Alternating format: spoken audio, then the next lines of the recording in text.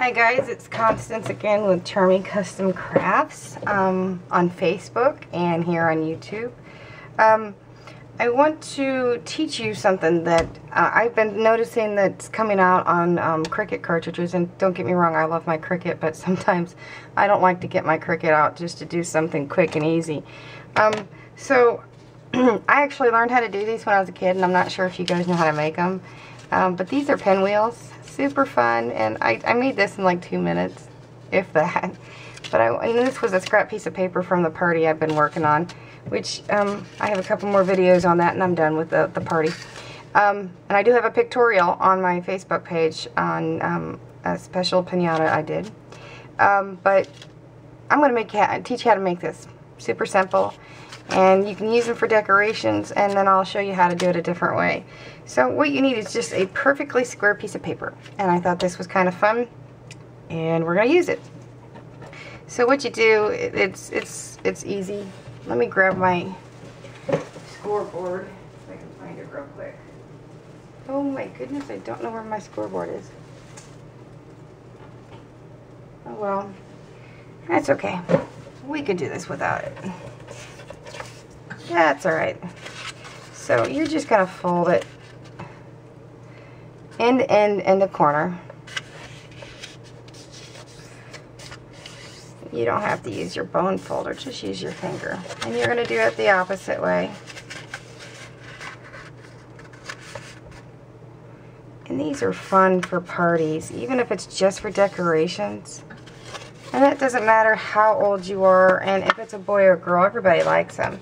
So now you've got your perfectly folded down the sides from corner to corner. Now you're going to take your scissors and you're going to go right in to almost exact middle, and you're going to stop about a ½ inch in. And you're going to do the same thing all the way around. You guys wonder, I have a very creative mother, and I learned a lot of my trading and being creative from her, but my dad was also very creative. He was very artistic, and when I was a kid I used to have pictures actually in museums that surpassed school age. I'm not trying to toot my horn, I just want you guys, because I have a lot of people that says I'm just tooting my own horn and saying, oh yeah you could do this. Well, I just want to show you that I can. So I want you to see that you're just going to take one corner and fold it in to it, if you can see that. And it's going to look funny until you get it, and you'll see what I'm talking about. So you're going to turn it in just a little bit, but I'm going to use my glue dots. I personally love my little glue dots, and I don't want to use the small ones. I like my bigger ones, they hold better. I actually was looking at getting the glue stamper, and I changed my mind on it. I thought, you know, especially when I found out how much more the glue dots were. And then you're just going to push it in.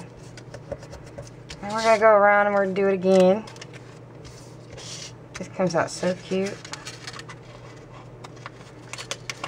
Imagine doing little birthday parties with this.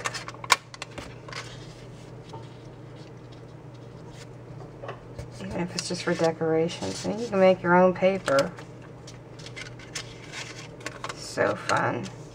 I know a lot of my followers have small children, and I wanted to show even the small kids, because we're starting to get some smaller children who are enjoying their participating in my weekend challenges. And I announce my weekend challenges on Fridays.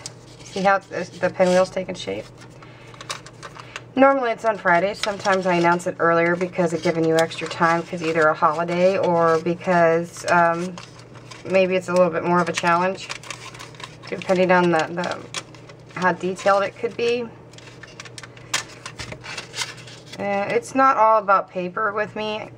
I actually tell you to think outside the box, because I never generally always do everything in one type of material. So there you go. Looky there, you got your pinwheel. Look how cute. I love it. I love it. And I just decided, I've been in love with these flowers that I've got, and I've been working on with at the party. And I've been waiting to use these black ones. I've been trying to get them, and I finally got them. So let me put a couple glue dots here on these black ones. I want to make sure it stays on because I'm going to decorate my little nook here where my desk is. Okay, so I'm going to put that in the middle. I know, it's silly. Now, if you actually want this to actually spin for the children, you're going to have to use like sewing pins. I think you know what I'm talking about, where you pin something together. And you'll use those, like if you're trying to get it measured right and you're going to sew and a pattern together, you're going to use pins. So I want to put this one in the middle. I'm just going to decorate my little nook here. And then I have a few gems left from the party. Not a lot. And I'm just going to stick it in the middle.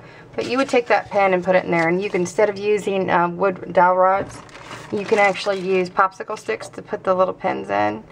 But again, I'd be very careful with that, especially depending on the age. But you can personally make them.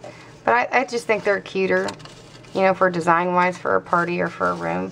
And you can, oh, look how cute this would be for a bedroom. I mean, look, it's zebra print and blue. So, and it's cute. I like it. So, this is what I did with 2 spare pieces. Look how cute. I'm happy with them. Anyway, I will see you over on my Facebook page. I do not blog. It's just too much for people to try to remember this and this and this and this and this and this and this.